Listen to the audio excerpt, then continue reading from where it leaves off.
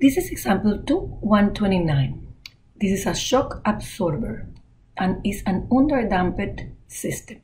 A shock absorber is to be designed to limit the overshoot to 15% of its initial displacement when released. And we want to find the damping ratio required for that condition. Then we want to find the overshoot if we reduce that damping ratio in 3/4, and we want to also calculate that overshoot if we increase our damping ratio to 5/4. We call the overshoot the displacement before it rebounds. It will be the amplitude in half cycle. In this case, we want that amplitude to be 15% of the initial, so that's 0.15, the initial displacement or the initial condition of the system. This is this dimension right here.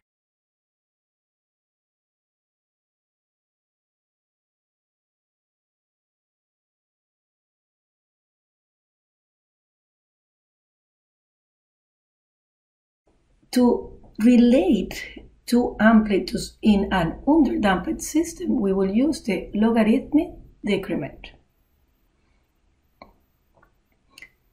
which is defined as the logarithm of two consecutive amplitudes. In this case, we will have the initial condition and the half cycle amplitude.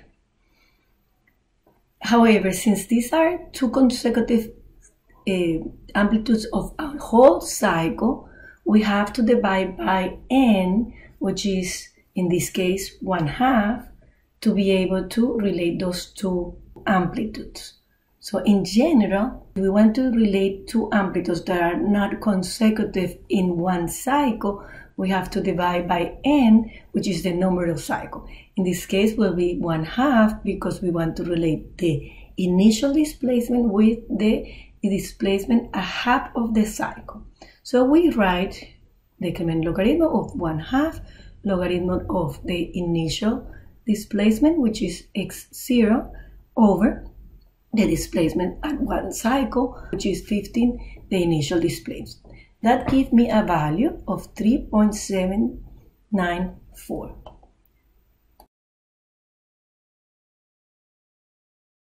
Logarithmic decrement is equals to 2 pi zeta over square root of 1 minus zeta squared.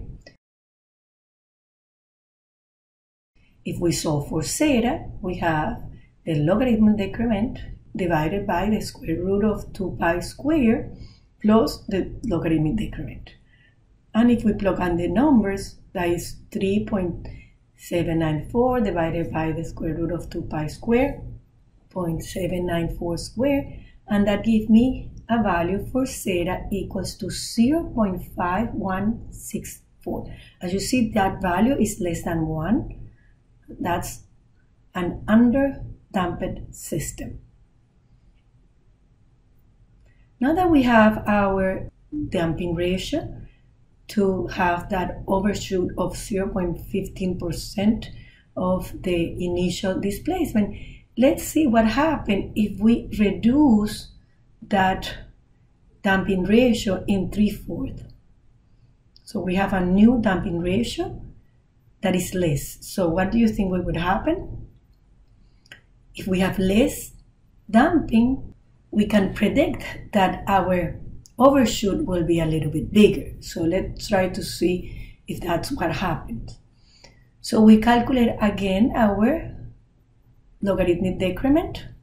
In this case, we have the damping ratio, so we substitute is 2 pi times the new damping ratio divided by the square root of 1 minus the damping ratio squared. That gives me a value of 2.6426. The definition of logarithmic decrement for cycles that are not consecutive in one cycle, we have to divide 0.5. And now we solve for that overshoot.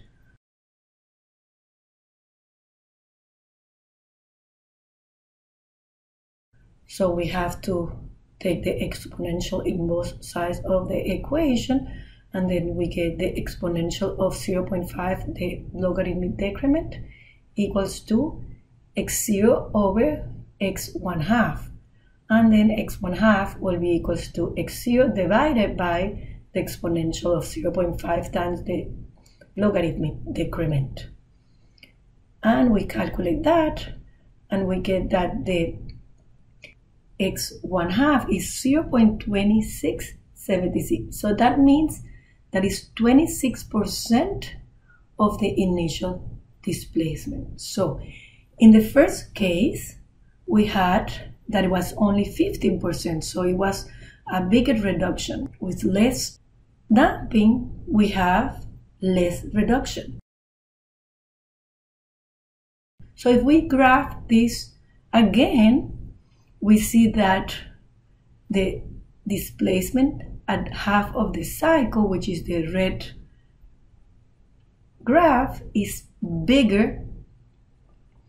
This is 26% of the initial displacement.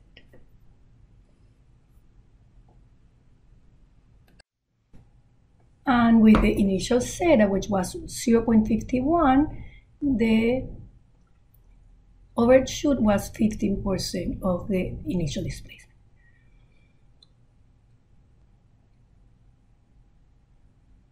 Let's do now part B, in which case we will increase our damping ratio to 5/4, which is then the damping ratio is equal to 0.6461.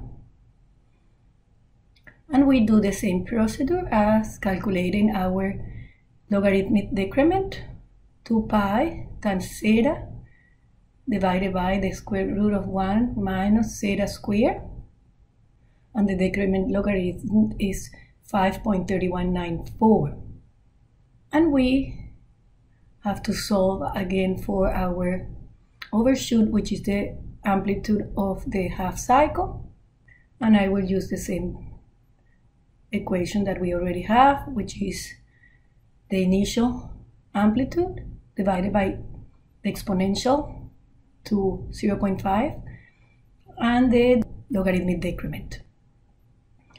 That gives me a value of 0.07, the initial amplitude. It means that is only 7% of the initial value.